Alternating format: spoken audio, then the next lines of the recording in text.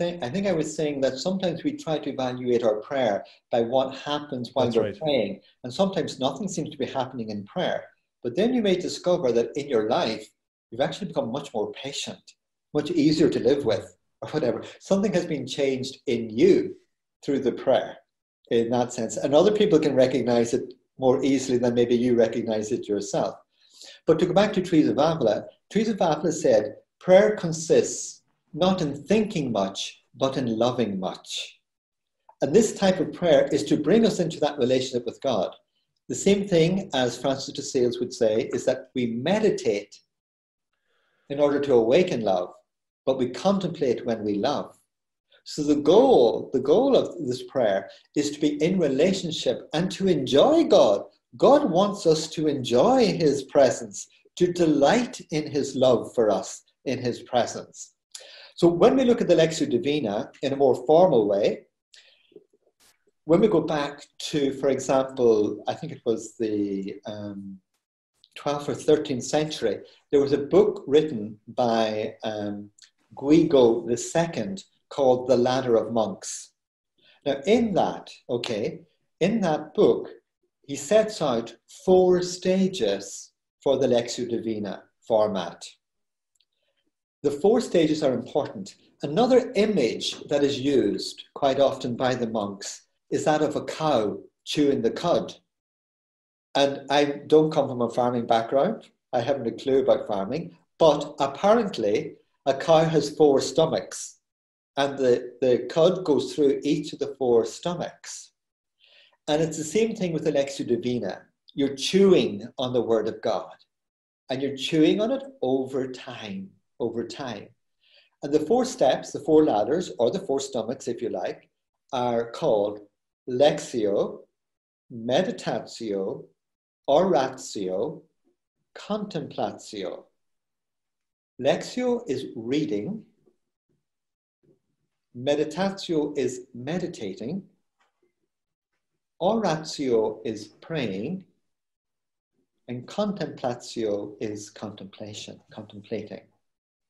Now, to take those 4 steps, so the first stage with Lectio is reading the Word of God, becoming familiar with it, maybe getting a commentary to understand it better, reading with it, reading and going over it. And sometimes when you say it out loud in a group and other people hear it, it takes a different meaning for you when you hear it being read or when you're reading it yourself. And something may strike you as you're reading it. Then you go into the meditatio, that's chewing on it. Some particular word or phrase strikes you and you stay with that.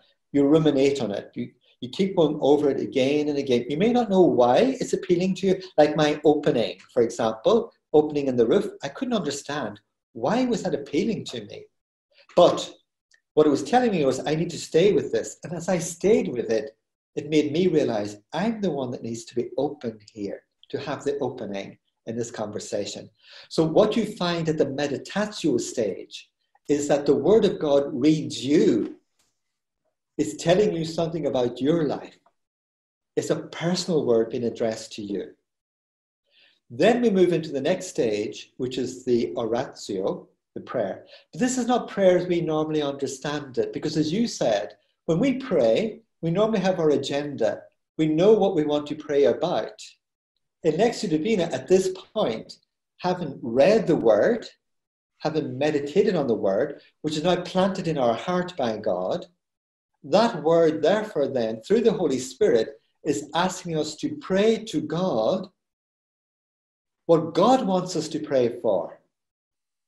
It's not our agenda. So therefore, it could be a prayer of contrition. I could be sorry about something, or repentance. It could be a prayer of praise or thanksgiving to God. It could be a prayer of intercession. You don't know what it's going to be, but having read the word, meditated on the word, it now is speaking to your heart, so that God's word becomes your prayer to God.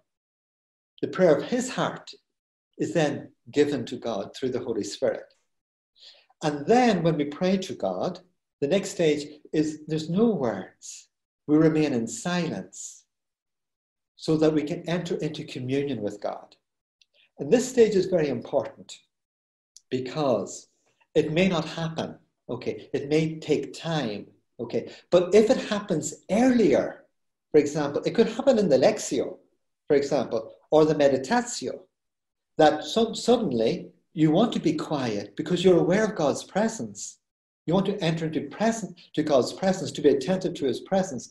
Then you go with that. You don't follow the steps because the goal, remember, is contemplating God, entering into a relationship with Christ. And the image for this is that of Jesus at the Last Supper and John, the beloved disciple, resting on his heart, listening to the heartbeat of God. This is what happens at this stage of the prayer. In the silence, we're resting our head on God's heart and listening to his heartbeat, entering into communion with him. And therefore, prayer at this stage is to be understood as a hug. This is the real goal of prayer, to allow yourself to be hugged by God, to be held by God, to be loved by God. This is the encounter, the communion with God, that God who seeks us, we allow ourselves to respond and to be loved by him. If you liked what you just saw and would like to see the full interview, click on the Watch More box above or else click on the link in the description box below. Make sure to also click on the subscribe button above so as to receive more regular content. Thank you.